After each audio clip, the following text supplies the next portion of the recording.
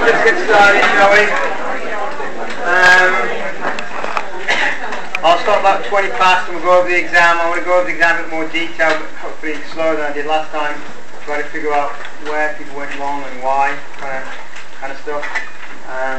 Exams were better than the last first exam, but yeah, there's still room for improvement. Don't be happy to let you get an A or B. Quite a few people haven't got there yet. So cranial nerves today. Carrying on talking about cranial nerves. Very good chapter in the book, of course. This is chapter 8, cranial nerves and pathways. Many of the material, much of the diagrams, not all of them, but a lot of them are taken straight out of an older version of this text. So you all are reading ahead, of course, aren't you? Yes, you've already read this chapter because you know cranial nerves is next, right? Right, you know, I'm not going to baby you and say, remember next class we're going to do this, and this is on pages 1 to 5. It's here, cranial nerves. We're doing cranial nerves. Before the class you should read the chapter. Okay? Obvious. And then go home and study after class. Okay, so cranial nerves, then we'll go over the exam. Back up one thing about the cranial nerves. Okay, this is the spinal cord, right? That's a cross-section of the spinal cord. We're looking at spinal nerves. Our spinal nerves, all our motor neurons, of course, start in the ventral grey horn, don't they? Right? We know that. This is the ventral grey horn here. Our alpha motor neurons, our gamma motor neurons, the beta motor neurons, all going to start in the ventral grey horn.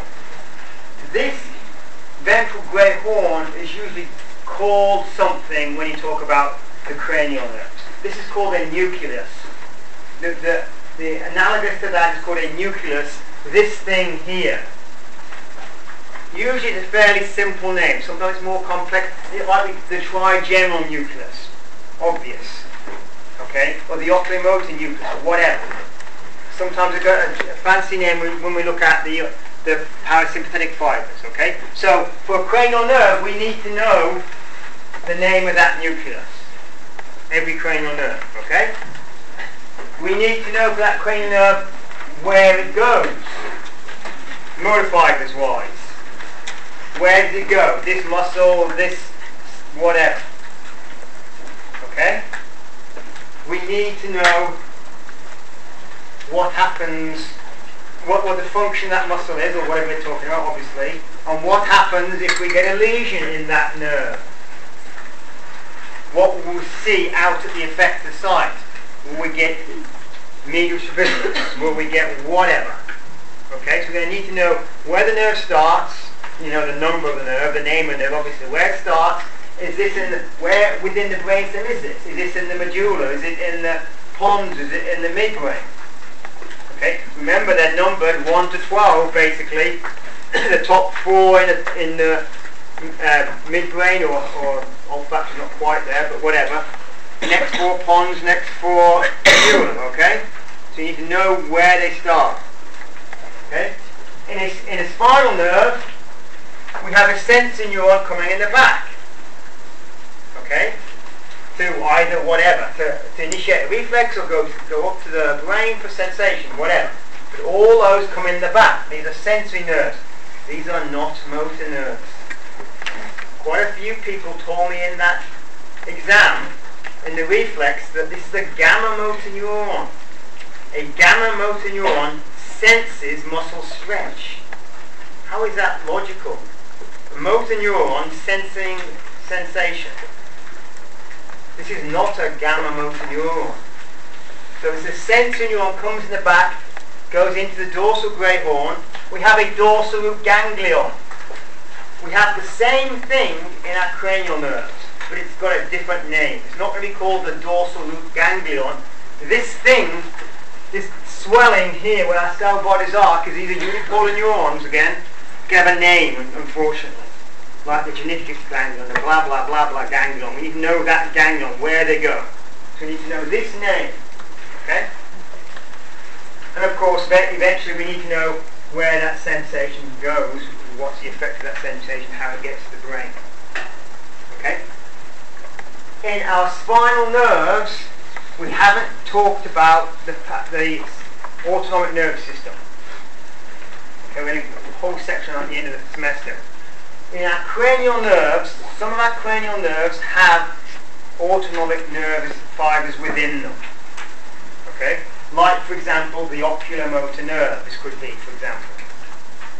Those, remember, in the autonomic nervous system, there's going to be a chain of 2 neurons until we get to the effector.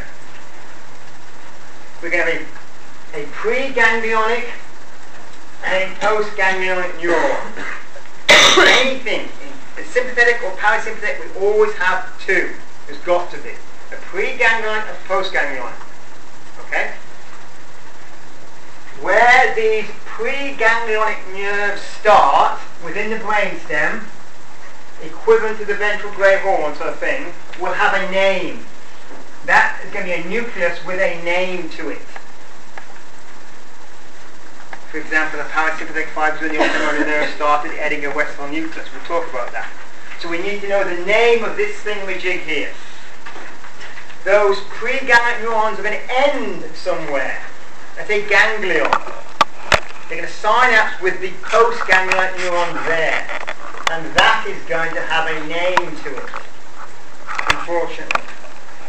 So these things, we have to know the names of them,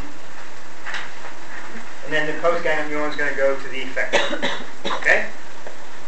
We'll go over these a lot more autonomic nervous system obviously later on, but for now we need to remember within our parasympathetic supply, within some of these cranial nerves, there's going to be a nucleus to start the thing, a ganglion halfway down, but whatever, where the pre and post-ganglionic neurons synapse, and then they go to the effector.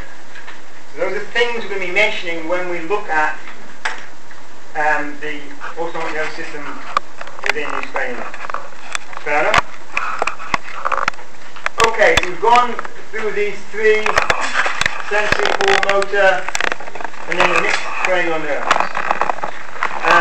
This is what I'm talking about, kind of thing, a very complicated diagram, but that shows where the cranial nerves start and stop. Each of those things in the middle, that's the brainstem, slice to the brainstem. This is where cranial nerves start. Those are the names of some of the things where they'll start and finish. And we're going to go through this slowly in these cranial nerves. So the first one we very quickly review, we talked about trochlear nerve, didn't we? We need to know the names of all the 6 extrinsic muscles of the eyeball, right? You need the recti, lateral, medial, superior, inferior rectus, superior oblique, inferior oblique. So those are your 6 muscles of the eyeball, extrinsic muscles. And they're shown in these various diagrams. Pick which one you like. This is a good diagram showing not where they are, but the direction of pull of each of those muscles. Okay, for example, on the bottom left-hand corner, they've got the superior oblique. That's not where the muscle is located. That's the direction of pull of that muscle. Superior oblique is this one at the top here, isn't it? This is the superior oblique up here. Trochlear nerve. But this is the direction of pull, primarily down, a little bit, a slight bit of outward here. Okay, inferior rectus down, lateral rectus out, whatever. So make sure you know where those muscles lie anatomically. I'm not going to test you on that, but you need to know that where they lie and what they do, because when you get a lesion to that muscle or that nerve, you'll see unopposed action, won't you? There won't, for example, if you lose your lateral rectus, it pulls the eye outwards, right? So, what will happen? What kind of squint would you see? Unopposed action would bring it in, wouldn't it? You'd see inward squint, or medial squint, or convergent squint, or strabismus, whatever you want to call it. Okay? Or the patient won't be able to track the finger across the midline. If you ask them to move the eyeball, this eyeball across to follow my finger, they couldn't do it. Okay? So, superior trochlear nerve, superior oblique muscle, we're looking at, it's hard to glance downwards, vertical eye, vertical gaze palsy. You have Husson's lateral rectus, remember. Okay, we find a nucleus in the pons. Nerve goes to the muscle, goes to abducens, abductor of the eye, so I can't abduct the eye outwards.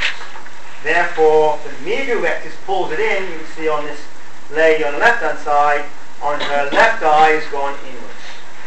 So obviously she has a left abducen nerve injury. Left lateral rectus is gone. Therefore, the ocular motor that innervates the medial rectus pulls the eye inwards. Okay? Fairly simple. Accessory nerve, remember, was this nerve that goes to the SCM and traps. Shrugging your shoulders will be a problem. Twisting your head left and right. The SCM is a big muscle for turning the neck either way. And it also goes to some muscles for swallowing. So it can affect swallowing if you have a lesion to the accessory nerve. What's it called? A spasm on the accessory nerve. An infant presents, it looks like this. Spasmodic torticollis, right? So I'm doing this. Which muscle, which nerve is affected? My right or my left accessory nerve? I'm looking this way, to my left. The kid's stuck like this. Which nerve?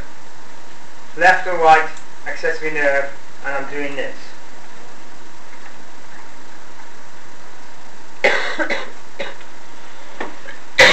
Which muscle's in spasm? I'm looking left, right? You agree? I'm looking left. And side bent to the right. What muscle? Right, of course. This one, here. Therefore, what nerve? What nerve? Right accessory nerve, obviously. Right accessory nerve. It's not complicated, folks. It's not rocket science. Right muscle, right nerve. Damage the right torticollis, you turn to the right. This is in spasm, it forces the left. Sorry, forces my head to turn to the left. You've got to know, obviously, what the function of a SCM is, and you all know that from anatomy. Okay. What were we talking about next? We talked about hypoglossal, didn't we? Muscle of the tongue. This is not taste. This is not taste. It's the muscle movement of the tongue. The lowest cranial nerve. The mucus and the medulla, obviously, deep down. Problems with this nerve, you would have difficulty chewing, swallowing, moving stuff around your mouth. You'd have problems in talking if you can't move your tongue correctly, obviously. If I stick my tongue out and it deviates to the right when I stick my tongue out, which nerve is damaged? You've got one tongue, but each side of it is supplied by a left or right hypoglossal nerve. I stick my tongue out, it goes to the right. Which nerve is damaged? Right or left? The right. Because you're unopposed action. I can't push from my right side of my tongue to the left side of my tongue overpowers and you bend to the right. Simple as that. Long-term damage, you see atrophy of one side of the tongue. Furrows in the tongue. Okay, moving on. This is new, I think. Oculomotor nerve. Yes, we haven't talked to you mentioned or not. Oculomotor nerve. This is one of our mixed nerves. You might see this on text called a motor nerve because it does not have a major sensory component to it, but some texts will call it mixed nerve because it has both a parasympathetic or autonomic nerve supply and a skeletal muscle supply. So it's got two types of motor fibers within there. Motor fibers for normal skeletal muscles and motor fibers for the parasympathetic nerve supply. So the nucleus, let's look at the skeletal muscles first. The normal striated muscles. Okay? We find a nucleus in the midbrain, the oculomotor nucleus. Simple. Okay? And it's going to come out and go to four muscles, extrinsic muscles of the eyeball. All those muscles that are not supplied by either trochlear or abducens nerve. Okay? So that's your medial rectus, the inferior rectus, your superior rectus, and the inferior oblique. Okay? Everything except for superior oblique and lateral rectus, which are trochlear abducens nerves. The rest of them. Okay? It's also going to go to a muscle we haven't mentioned perhaps before, this fella here, levator palpebrae superioris. Usually it's called levator palpebrae. Levator palpebrae. That is a muscle that lifts the eyelid. Okay, it lifts the eyelid. Okay, simple. Moves the eyeball around. Lifts the eyelid. Okay? And if you look at this one, where are we now? Oculomotor nerve paralysis on the patient on the right hand side, on the left eye, on her right eye, what muscle is damaged there? What muscle is paralyzed anyway? Damaged, but whatever. On the person on the right hand side, she's got oculomotor paralysis. Obviously in her right eye, which muscle? Medial rectus. Medial rectus. Left or right oculomotor nerve? Right, of course. I know people sort of confuse this in the exam. I mean, if I say what nerve goes to my right biceps, nobody's going to say my left muscocutaneous nerve, are you? Some people kind of said that in the exam when I looked at this one on abducens nerve. Right ulnar nerve goes to my right pinky. Left goes to the left, right? Some people kind of confuse that in the exam. So obviously that's an example of paralysis there. Okay, another thing it goes to, okay, so we've got those skeletal muscle fibers. Lifts the eyelid, shall I say, and moves the eyeball around a bit. We also have these dotted lines. These are parasympathetic nerve fibers. And you can see they've got a named nucleus where they start, unfortunately. You can see it here. The Edinger-Westphal nucleus. Someone's called Edinger, but Edinger or Edinger-Westphal nucleus is the nucleus. It's that black dot I was talking about here. That is the start of the parasympathetic supply to the eyeball. Okay? That is the start, that's where that preganglionic neuron cell bodies lie. Fair enough? Okay? They go out, piggyback along the oculomotor nerve. They go through a ganglion. They sign up to the ganglion, like I said, they have to, because you have to have a postganglionic neuron somewhere. And that name of that ganglion is the ciliary ganglion. That grey dot here. That's where the preganglionic stop and the postganglionic start. Okay, so our postganglionic neurons, then where do they go? They go to this sphincter muscle, the pupil sphincter muscle here. Okay? Which does what? If I contract that, what does happen to the pupil? Anytime you contract a circular muscle, a sphincter muscle, the hole in the middle gets smaller. So you shut the pupil down. What muscle is innervated by the sympathetic supply? It's not in this nerve, but it goes there eventually to the eyeball. The radial muscle, those sort of radiating from the centre, remember? So you contract that muscle, the pupil dilates. When you're frightened, flight or fight, sympathetic drive increases, pupil does what? Dilate or constrict? Dilate. Okay? When you're scared, your pupils dilate. When you're taking a hard exam, cognitive stress, your pupils will dilate. Okay? So this sphincter muscle shuts the pupil down. What's the drug you can give somebody that will dilate the pupil? It's a parasympathetic antagonist. Atropine. You squirt that in there and the pupil dilates. You put on the plant was called belladonna, deadly nightshade. You walk around and bump into walls, but you look beautiful while you're doing it. Okay? It also, we haven't mentioned it before, but it also innervates the ciliary muscle. What does the ciliary muscle do in the eye? Adjust the lens. Adjust the lens. This is I think I grabbed this at the last minute. Remember the anatomy of the eyeball? The eyeball is, the lens has these suspensory ligaments, okay? And then you see this in green, the ciliary muscle here, which attach by these ligaments onto, and the ciliary process here, onto the lens. Okay? So the ciliary muscle goes all around the lens and attaches by its ligaments all around the border of the lens. It is a sphincter muscle, the ciliary muscle is. It's a circular muscle around the lens. Therefore, if you contract this muscle, or you send a signal down the parasympathetic supply to the lens, what will happen to the lens? Thickens. It gets fatter, thicker. And when do you want to do that? To focus on something up close. Focus on something up close.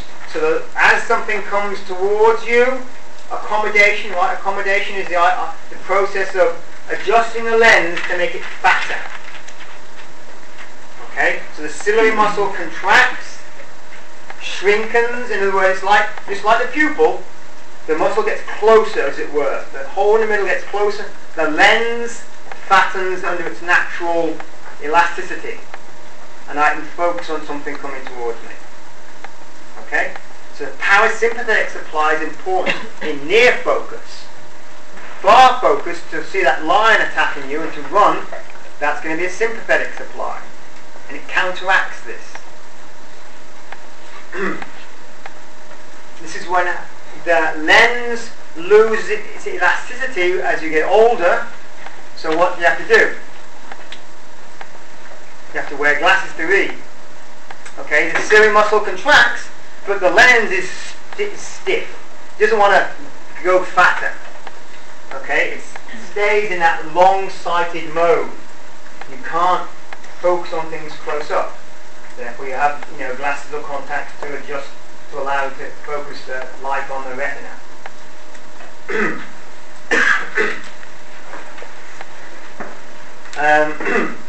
So, damage to the oculomotor nerve. We've gone over two syndromes already that you'll see oculomotor palsy. What are they? Weber's and Benedict's. You know the difference between them, remember? Weber's is going to have this oculomotor palsy and contralateral hemiplegia. That's the key thing to see that, to diagnose that. Whereas your Benedict's is going to have ipsilateral oculomotor palsy and this contralateral loss of body sensation and face. Remember that one? Remember, a good time to go back and look at where those lesions are, what artery is involved in that, your posterior cerebral artery, etc., etc. So if you get an oculomotor palsy, again you'll see potentially, where we've gone, this thing.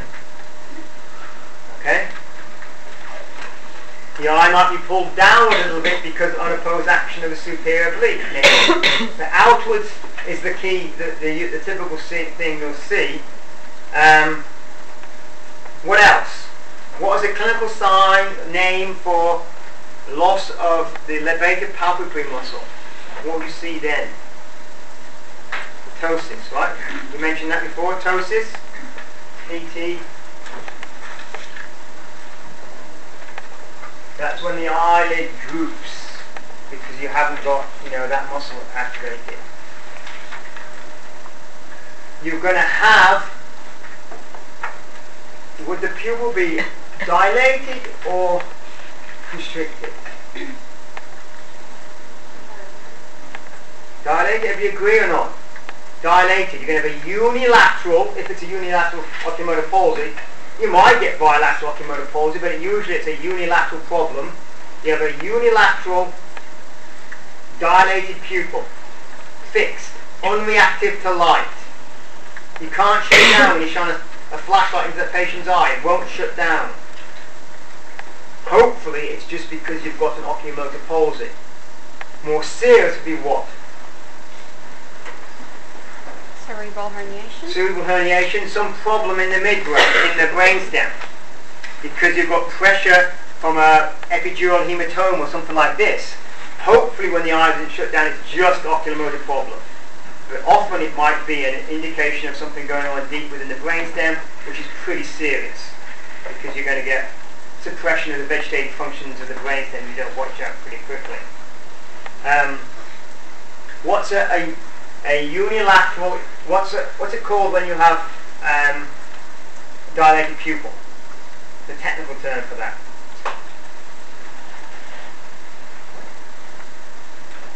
Mydriasis. Mydriasis.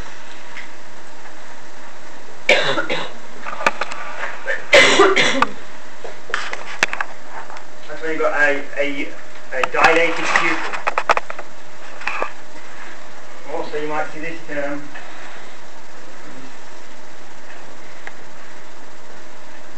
That's right.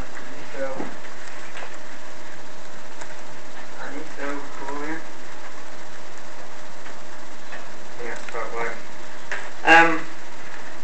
This is where basically a term for unequal pupils. One could be dilated, one could be, constricted either way. Unequal pupil size and infoscore is the term for that. Mydriasis is a dilated pupil. They don't have problems with near vision. If you close one eye, if it's a unilateral issue, you close one eye, it's obvious. If you don't close one eye, sometimes the other eye that does not have oculomotor palsy makes up for it, and you don't notice that something's blurred as you bring it towards your face.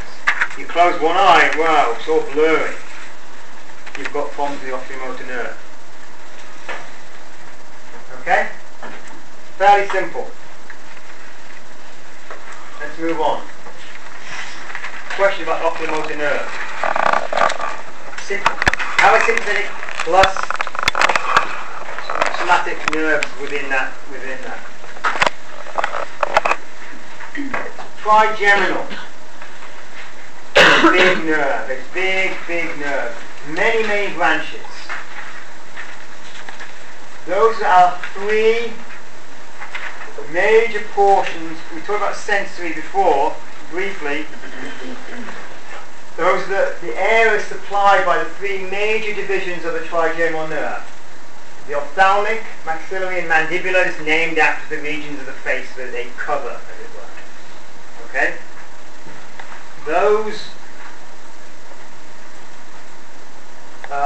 that's a better picture of it. That's a more complete picture, but it's a mess. Okay? So you can see those major big fat branches in there somewhere. Remember that we mentioned first, originally, the two major functions of this nerve are going to be sensations from the face, not facial nerve, remember, sensations of all the face, and our chewing muscles. We did this before. This is our sensory pathways for pain and temperature and touch and pressure. Okay, remember pain and temperature. Key thing to remember that is pain and temperature is a contralateral projection, as you'd expect, as in the spinal nerve, same thing. Pain and temperature, though, goes a different, touch and pressure goes a different pathway, the green pathway on here. This goes a bilateral projection to the brain. So both hemispheres feel touch and pressure from the right side of the face. Both hemispheres, left and right, feel the left side of the face touch. Okay?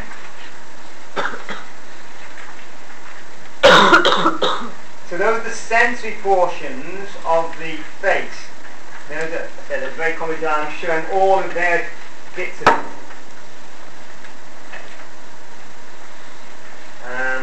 These are the chewing muscles. So remember, all the muscles of the face are innervated by the facial nerve.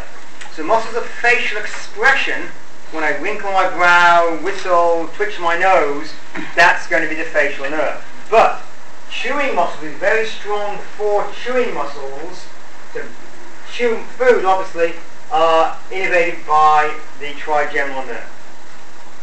The temporalis muscle on the side of your face, when you chew, you can feel it contracting on the side of your head. Masseter, another big, powerful muscle. And these two muscles, the lateral and medial pterygoids, are innervated by the trigeminal nerve. All of these muscles, these four muscles, close the mouth, elevate the jaw, except for our lateral pterygoid. The lateral pterygoid opens the mouth, opens the jaw. Okay? So remember, muscles of chewing is different from the facial nerve muscles. Muscle of facial expression, facial nerve, chewing, trigeminal. I think most people got this in the exam. Let's look at the clinical aspect. So if I've got a trigeminal nerve damage, a lesion to trigeminal nerve, you're going to have problems in chewing. You might have problems in talking, speaking, because you can't move your jaw as well as you would without it. Would that be dysarthria or aphasia? Dysarthria. It's not a central processing problem. It's like cerebral processing problem. It's some problem with the jaw in this case. Okay, you're gonna resist the patient's opening of the jaw. So if you just open your jaw, it just drops with you use gravity. But if I resist it, it'll deviate one way with a lesion. I've got a lesion in my right trigeminal nerve. Which way will the jaw deviate when under resistance, as I try to open my mouth? The right? To the right, just like the tongue. On opposed action, my right lateral pterygoid is damaged, and therefore I get more push from the left, and therefore the jaw will deviate to the right when I try to open it. If you have an upper motor nerve lesion in the corticobulbar tract, we'll talk about this later, but the corticobulbar tract supplies the motor system of the cranial nerves, right? You can have a stroke or an upper motor neuron lesion in the trigeminal nerve, and you'll see in that case an exaggerated jaw jerk reflex. Okay, so it's like a spastic response. Just like you get a knee jerk reflex is exaggerated in a patient with a stroke, you have an exaggerated jaw jerk reflex. What you do there is you basically punch them on the chin, or you put a tongue depressor on the teeth and you knock that, or you just tap the patient's chin downwards with your fist, with your fingers like that. And normally you see a little reflex, but it will be very exaggerated with a patient who's got a upper motor neuron lesion of the trigeminal nerve. Not a lower motor neuron, an upper motor neuron lesion.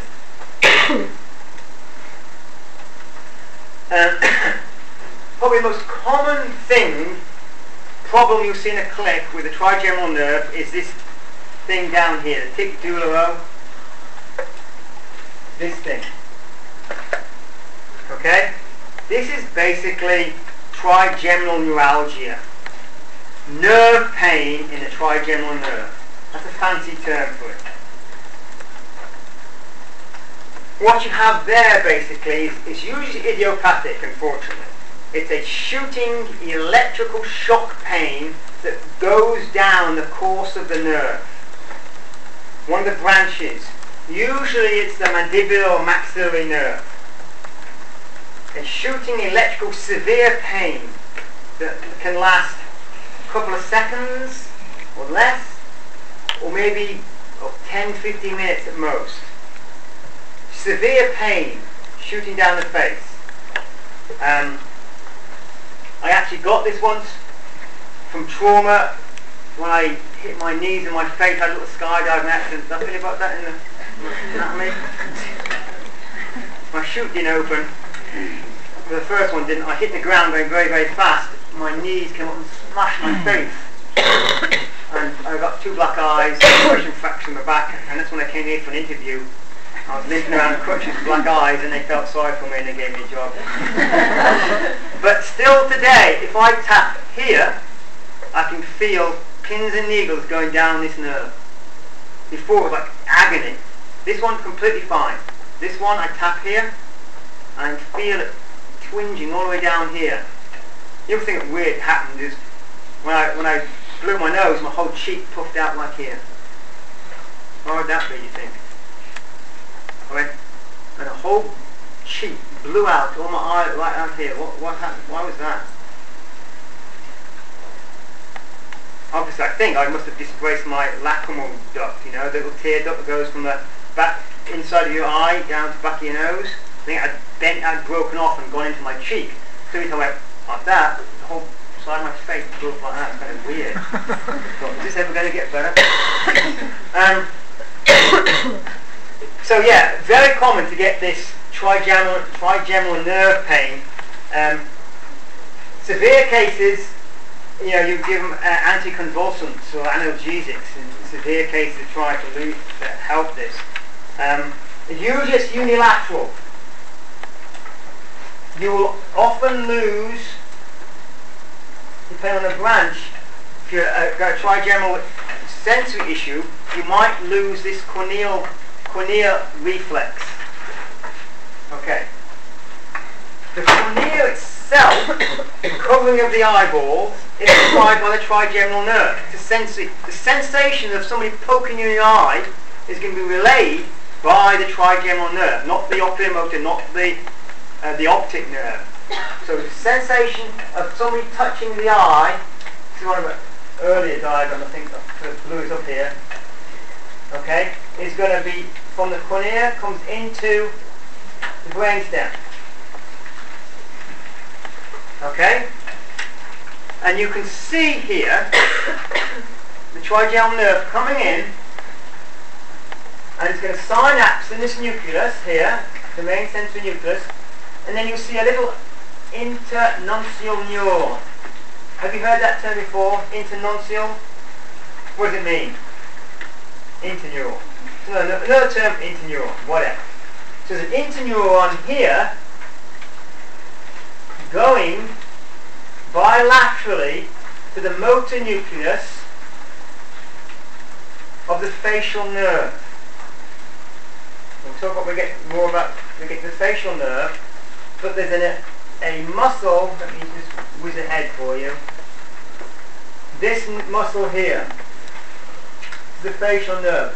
This is the orbicularis oculi. It's a spherical muscle that goes right around the eyeball itself. Skeletal muscle.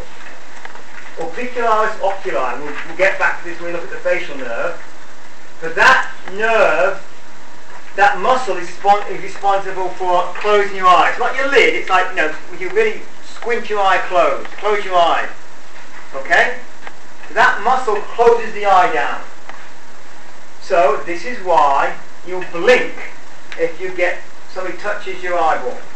If you get a touch on the eye there, it'll close down the eye. Close them from, you know, protect the response, obviously.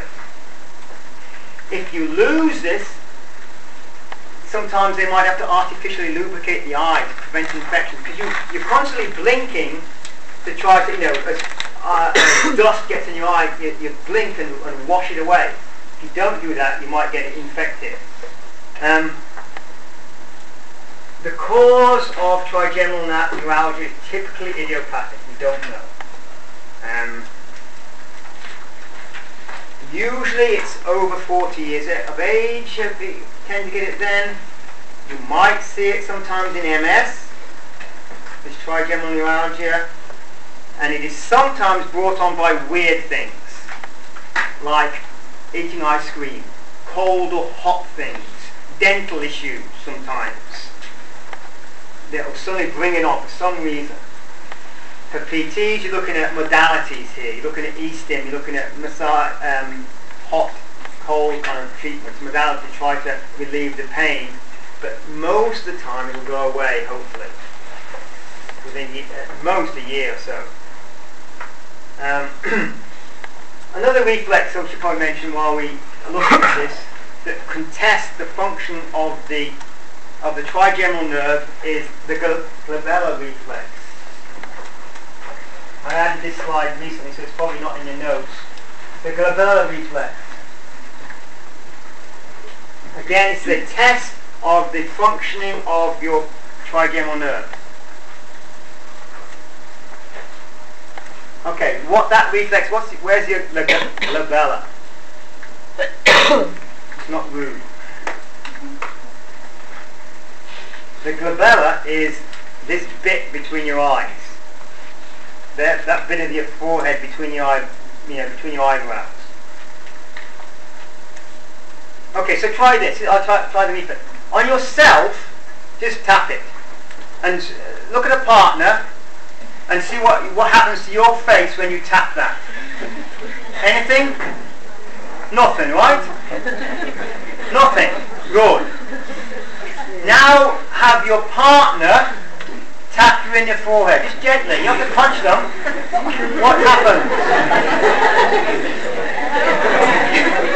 What do they do? They all blink, right? Every blink when you tap your forehead. It didn't work when I did it myself, but if I tap somebody else's forehead, it blinks. You all got that, right? Now try this, though. Tap them 1, 2, like this. 1, 2, every couple of seconds or so, just tap the forehead on somebody else. What happens? Go on. Tap them 3 or 4 times. Still hot. Stop blinking. Yeah, it's water. I can't blink. You stop, right? Every blink stop after 2, 3, 4 blinks. Right? It's supposed to, right? You get accustomed, you can stop it. People with Parkinson's disease and or frontal lobe damage sometimes and dementia, advanced dementia, but it's an early sign of Parkinson's disease, frontal lobe damage and or dementia, that does not stop. You can punch them all day in the face. Well, you tap them in the glabella, but by the way, that they keep blinking over and over and over again. You lot, it stopped in 2, 3, 4 at the most, so you imagine taps. You do not have Parkinson's disease. If you do not stop the blinking, that's called Meyerson's sign. Meyerson's sign is when you give them the glabella reflex and it does not stop after you 2 or 3 taps. It goes on and on and on. Early sign of Parkinson's disease. And here's that. We talk about this later on in motor control. You can electrically stimulate, do this, but this is the nerve. You can see the cadaver there.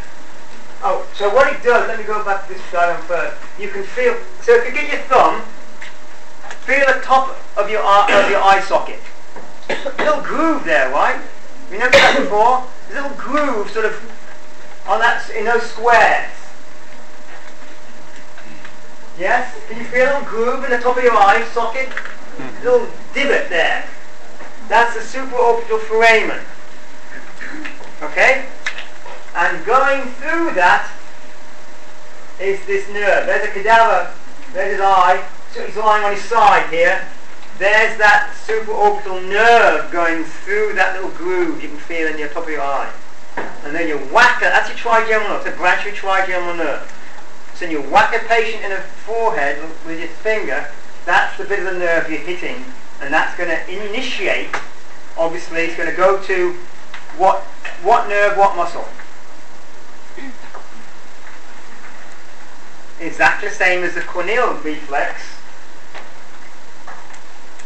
You can get this. Rather than it coming out the cornea, I'm going to wax them in the middle of the forehead here, and it's going to come down to the facial, via the trigeminal nerve, synapse to the facial nerve, and go and shut those blink orbiculus oculi muscles shut down.